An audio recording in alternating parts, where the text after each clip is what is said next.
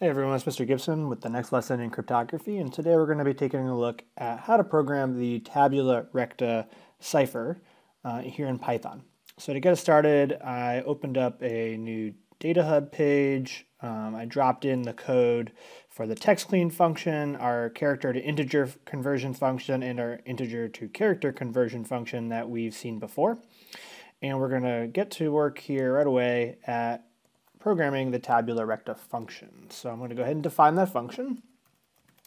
It's going to take in a piece of text. It's going to take in a key.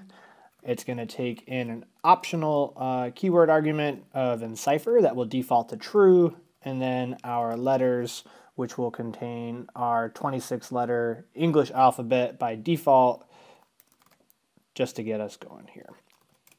So remember, the Tabula Recta cipher works by taking a single letter from a message and then a single letter from a running key, and then using the Tabula Recta to look up the either the plaintext letter or the ciphertext letter, depending on the order you're using it. So we're going to have a goal here. We're going to document this in a documentation string, is that our inputs, our arguments, when we have our argument of text, which is a string, it's going to represent a single letter. And when we have key, which is a string, it too will just represent a single letter. So we're not going to try and do Tabula Recta here where it does the entire enciphering or deciphering of a message for us, just a single letter at a time. We'll round out our documentation string here by saying encipher, which is a Boolean. And then our letters, which is a string, optional, just like the Boolean is optional. And the Boolean determines if encipher or decipher. Decipher would be false, and encipher would be true. And our optional is just the alphabet that the text is written in. And we'll check this typo over here. All right, and we know that it will return, the idea of a Tabula Recta is that it's going to return some string. Okay, let's get to work on the actual code.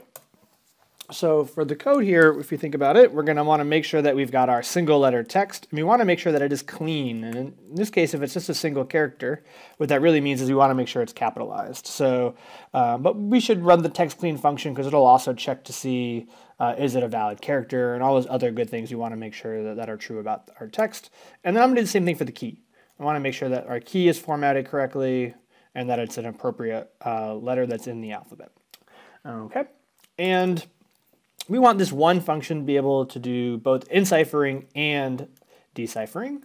So let's go ahead and create those two branches of code now. If encipher equals true, for now I'm just going to put a pass statement there.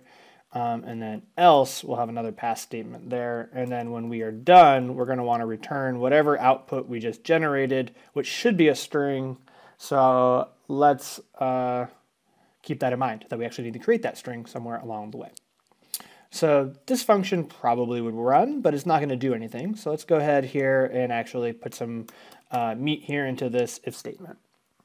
So if you think about what we want the Tabula Recta to do, is we want it to take our text, our single letter text, and convert that to an integer, and then do the same with the key, and then add them together, mod by the length of the alphabet, and that will determine our new ciphertext value. Remember, this is just a repeated Caesar cipher is all that the Tabula Recta does, is that it just keeps reusing Caesar cipher over and over again. So that's what we're going to try and recreate here. This code will probably seem very familiar. So let's start by getting a numerical version of our plain text. Since we are in the encipher mode, we know that the text that we were given is plain text. So we'll do a character to integer conversion on that piece of text and store that to a numerical plain text variable. And now we're going to do the exact same thing with the key. We're going to take our single character key and run that through the character to integer conversion function. And then to get our numerical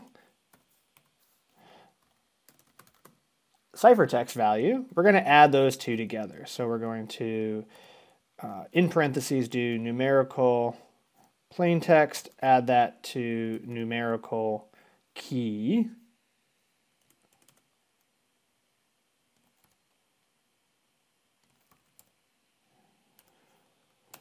And then we're going to mod by, in theory, 26, but let's just keep the code flexible here. Let's just say the length of letters. We know that that's 26 for us right now, but if we ever change this so that we have a different length alphabet, then this will change as well. So keeping it all up to date, very flexible.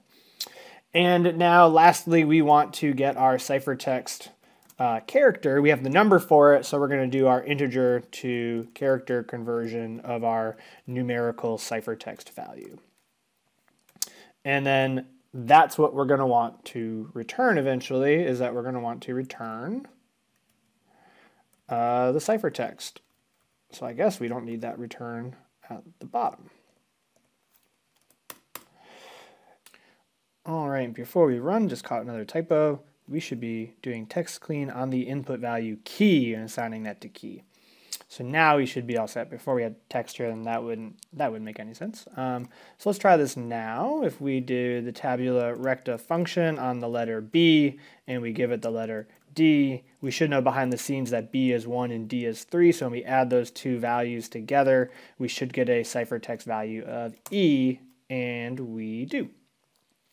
All right, so now we need to write the decipher function. So we'll go back here, and the decipher should be really similar. We're going to take our text, only now when we're deciphering, the text is ciphertext, so we'll name that variable numerical ciphertext, and that will take our character and convert it to integer of our text. And we'll do the same thing with the key. Numerical key equals char to int of the key.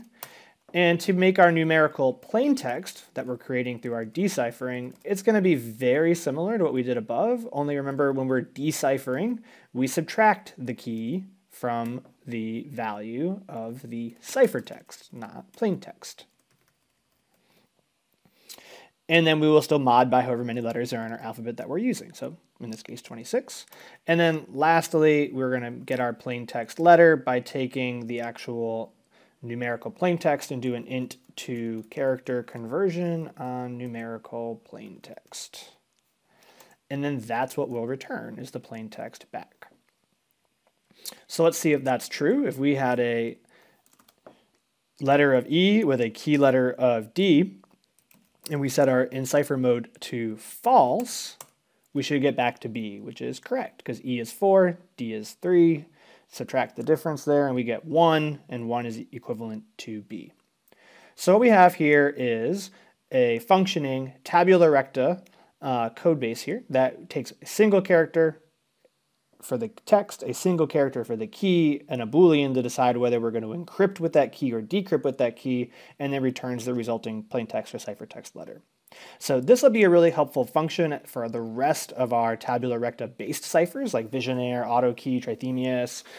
We'll just have to wrap this up in a larger function that is responsible for iterating through all the characters in the message one at a time, and then we can encipher each character using this tabula recta function. So it'll just be, it'll do a lot of the legwork here for future functions that we'll write that really just need to make sure that you've got your text and your running key already ready to go, and you can pass them off to this one letter at a time, and this will do all the rest.